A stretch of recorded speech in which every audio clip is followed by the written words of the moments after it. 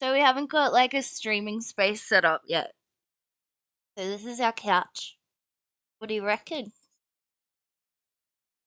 What do you think of our couch, Lee? Pretty comfy. We have lots of naps. This is like a cushion from when we were babies. Duck. And he waddled away, waddle, waddle. Till the very next day. Mwah, mwah, mwah. Yeah, it's just a regular couch with lots of blankets on it, so you're not really missing too much. It's more about the feel of the couch, isn't it? How you been, by the way? Obviously been through stuff. Um, holy shit, that whole losing our job thing was intense, and haven't put it in a vlog yet. Oh, you are too. Oh, the fucking universe. All these tests lately. Like, stop testing me. I already passed the tests. Or failed them, probably.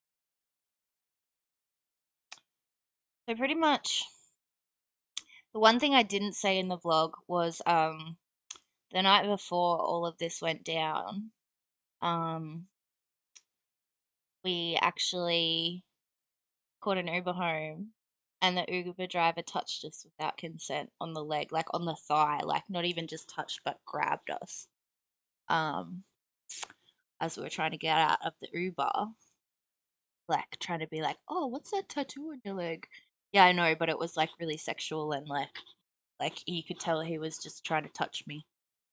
So yeah, that happened the night before, and then so that was on the Friday night, and on the Saturday after I got home from work after working a whole day after that incident. Well, it's been a while since we've counted burps. So yeah, the next day we got home from work and we were just like strung out. Messaged about a appointment that we had the following week and had like a few questions about the design and concerned about like the price that they've quoted and stuff like that. And basically that one message, because I sent it at a time that the boss said that she was tired and didn't want to be interrupted. That's why I lost my job. Pretty much. Like I sent that and then I got all of these messages back saying how egotistical it is of me to like question the prices and expect to be charging more and stuff like